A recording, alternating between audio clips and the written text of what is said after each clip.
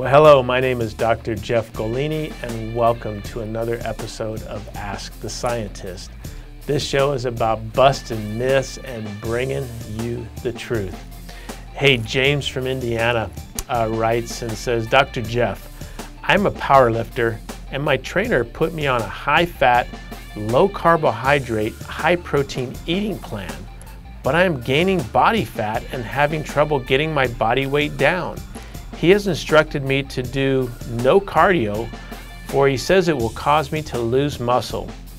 What help can you provide me with? Well, first of all, James, thanks so much for the question. I'm going to kind of address the first part.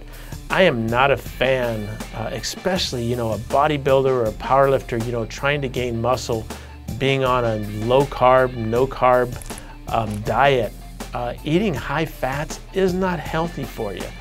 Our bodies are designed to take in good amounts of protein, good carbohydrates, and minimal fats.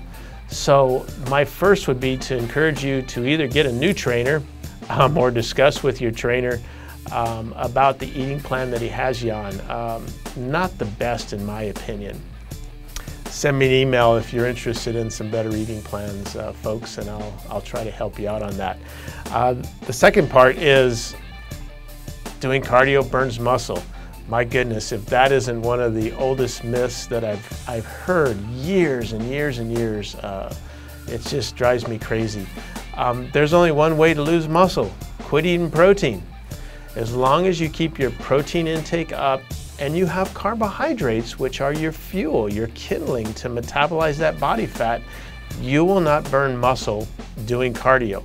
But if you're looking to get your body fat down and your weight, especially if you've got a weight class to meet for a meet, you've only got two choices. You either lower your caloric intake, which could cause you to lose strength, or you adjust your diet, as I said, lower those fats, get your carbs up, get your protein up, and burn off the extra body fat by doing cardio. 30 minutes a day is a good start. I've got some guys on as much as 60 minutes a day.